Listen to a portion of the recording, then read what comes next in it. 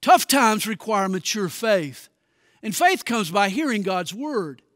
Today's chapter by chapter summarizes 1 Corinthians 16. Thanks for joining me. The believers in Jerusalem were famished from a famine. Paul was returning to Jerusalem and was taking a collection from the Gentile Christians to help the Jews. In 1 Corinthians chapter 16, he asked the Corinthians to pitch in. Each believer is to give according to how he's prospered. Make a lot, give a lot.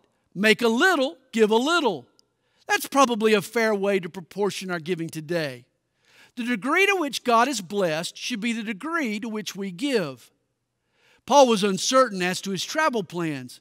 He always says, as the Lord permits. Jesus was his booking agent.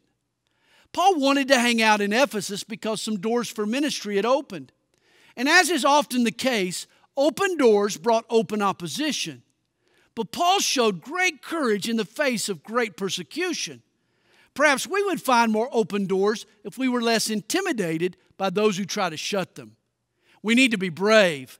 Face it, sometimes it just takes guts to be a Christian. Paul also urges the Corinthians to submit to the leaders of the church. If we can't submit to human authority, how can we submit to heavenly authority? Finally, Paul reminds the Corinthians to love each other. Bathe your behavior in God's love, and you can't go wrong. Paul closes with an Aramaic word, Maranatha, which means, Lord, come. I agree.